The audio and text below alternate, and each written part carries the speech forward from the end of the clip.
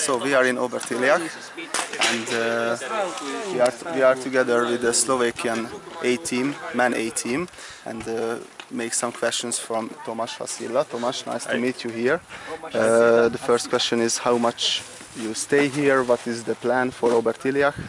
We came here 2 days ago, and we are here until 14 August. So we came here. The main training is shooting with skis. Here is very good conditions for this, and also great hills for running with holes, and so high altitude here. So we can make this training here is very good for our condition. Okay, so one of the best places in the summer. Yes, yes, I think yes. But what do you want to reach in the next season? What is the plan for the Slovakian man team? Yeah, we have many goals to reach, but the main is I think relay. Like team, we lose one good biathlete last year. Pavel Huraj ended his career.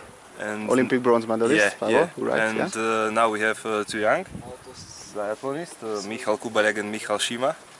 They are 21 and 22 years old, so we have to make them better and to complete our team, because we are only 4 men here, older, and these 2 young.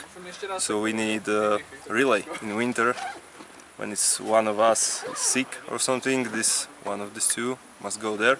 Yeah. So this is the highest point. I think we need to be in 10th place on our top 10 team. Yeah, top 10.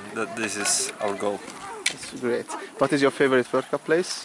World Cup, Pokljuka. Pokljuka. I think. Yeah. It's really like that too, because we were there in the last 2 years. Okay, thank you very much. We wish you the best and hope to see you in the winter. Okay. We will be there in our red T-shirt and try to cheer every nation and of Slovakia as well, of course. Okay. Thank you. Thank you. Bye. Bye bye.